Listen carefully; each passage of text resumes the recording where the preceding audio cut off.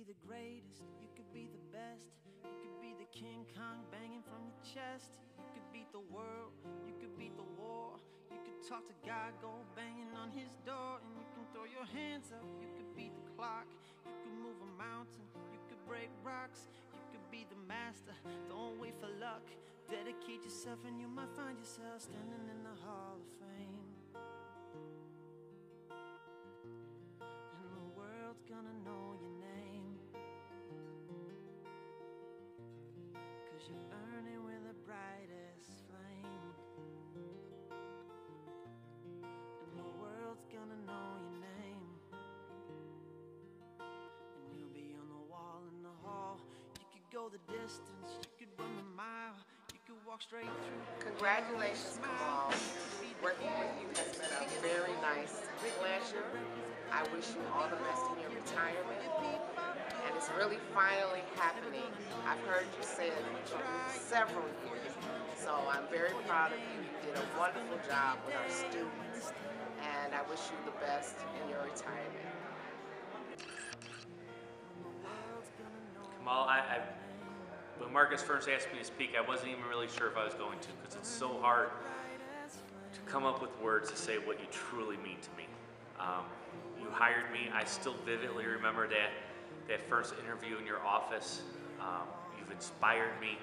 Although I've gone on to these institutes like Buttermer to read about what it means to be LaSallian, I almost didn't have to go, because you are the definition of LaSallian.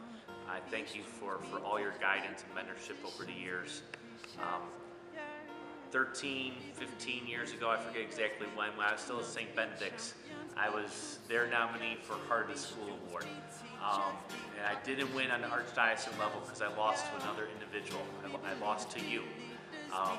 At the time, I was like, oh, I thought I should get the award. But once I've met you, I realized, no, you were the heart of the school. You were the heart of the Archdiocese of Chicago. You will have a special place in my heart, and I thank you so much. I truly hope our friendship continues in the future. God bless.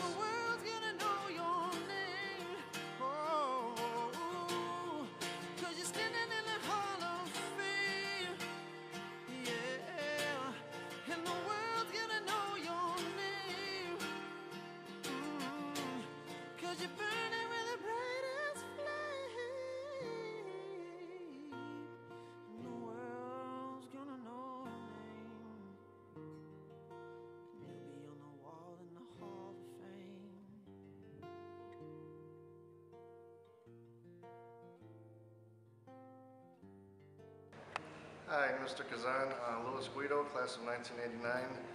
My fondest memory is my mom. My mom recently passed away in December of 2012.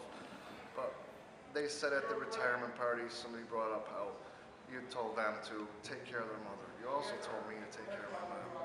My mom had Alzheimer's for 12 years, and I took care of her for the 12 years that she was alive. I put most of my life to the side and just focused on her. And she always spoke fondly of you, always thought of you, always said, how's Mr. Khazen? So I just want to say thank you for giving me the inspiration to do what was right. And even though I put certain selfish things to the side, I feel I did what's right and took care of my mom to her passing day. So thank you very much for your inspiration. Love always. Mr. Khazen, Frank Barber, class of 1981.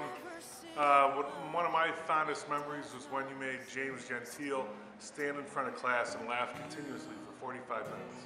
He sat there in class, ha, ha, ha, ha, ha, ha, 45 minutes straight. You were a great teacher. Math and science wasn't my forte. I wound up going to law school instead. But I remember your kindness, and we were a bunch of rough kids.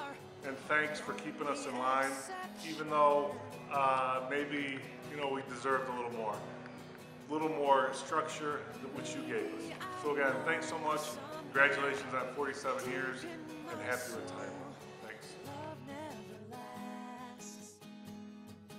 We've got to find other ways to make it alone or keep a straight face.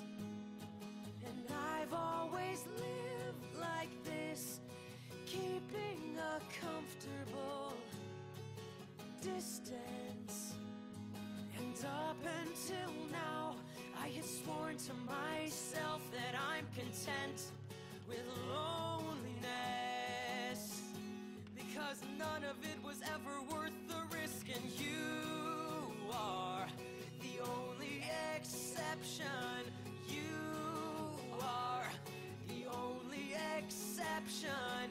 You are the only exception. You are the only exception.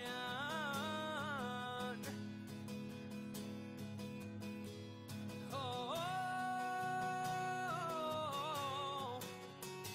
I've got a tight grip on reality, but I can't let go of what's in front of me here.